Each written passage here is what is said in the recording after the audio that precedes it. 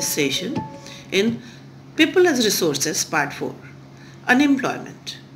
What is unemployment? Unemployment is said to exist when people who are willing to work at the going wages cannot find jobs. Unemployment leads to wastage of manpower, resources.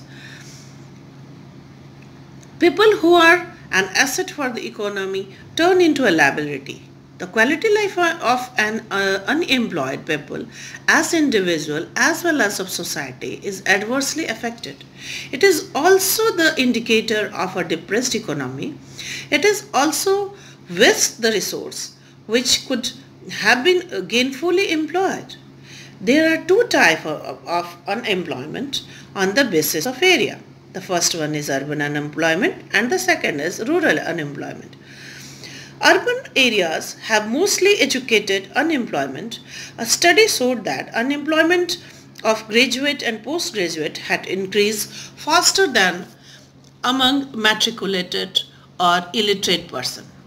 A paradoxical manpower situation is witnessed as surplus of manpower in certain categories coexist with shortage of manpower in others. There is unemployment among technically qualified people. As one hand, while there is shortage of technical skills required for economic growth. The second one is in rural areas unemployment. In rural area unemployment, there is seasonal and disguised unemployment. What is seasonal unemployment? Seasonal unemployment happens when people are not able to find jobs during some months of the year. For instance, the farmers are busy in the month where there is sowing and harvesting season, and otherwise they still idle. They have no work for to do. The disguised unemployment.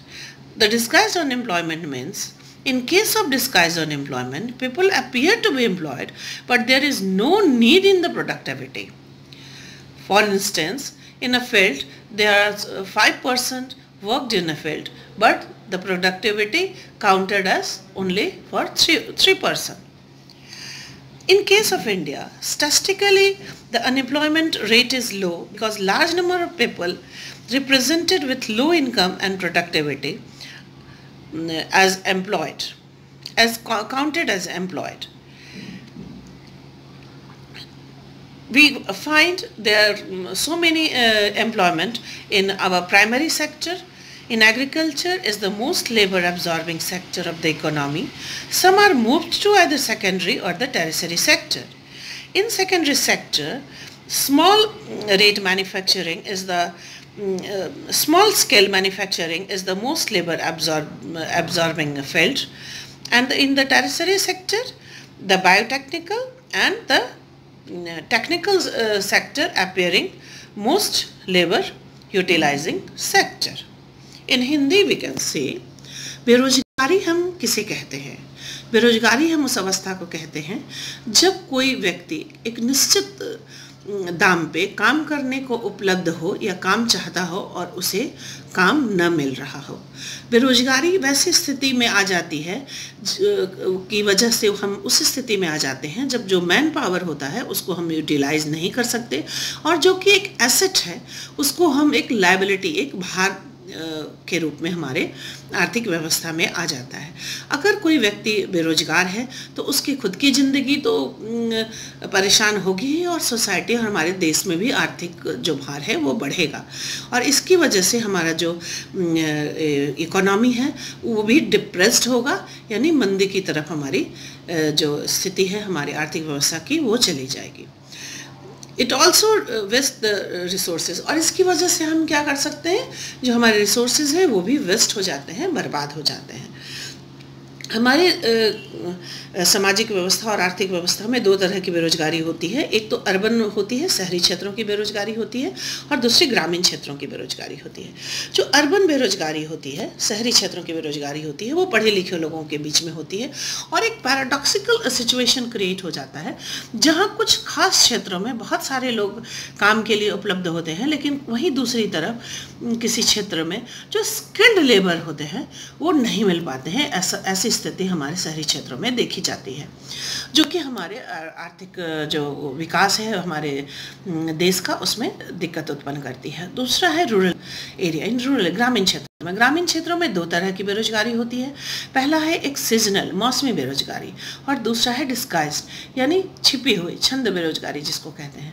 छिपी हुई seasonal मौसमी बेरोजगारी हम उसे कहते हैं जब किसानों को कुछ समय के लिए तो काम मिलता है, जबकि सोइंग यानी किसी अनाज को बोने का समय आता है या काटने का समय आता है, और बाकी समय में जो ये किसान होते हैं वो आइडल बैठे रहते हैं, उनमें प्रोडक्टिविटी नहीं होती है।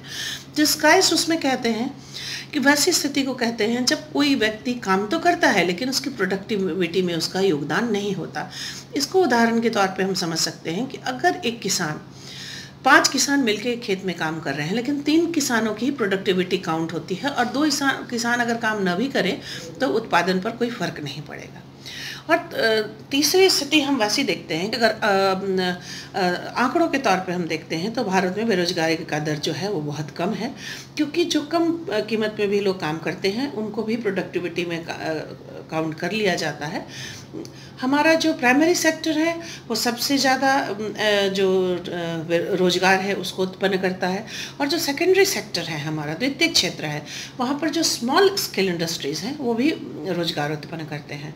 और टेरिशरी सेक्टर जो हमारा है उसमें बायोटेक्निकली और जो टेक्निकली सेक्टर है और ट्रांसपोर्टेशन के सेक्टर है, यहाँ पर भी हमें बहुत सारे काम जो है रोजगार उपलब्ध हो जाते हैं। इस तरीके से हम बेरोजगारी को देखते हैं जो हमारे आर्थिक व्यवस्था को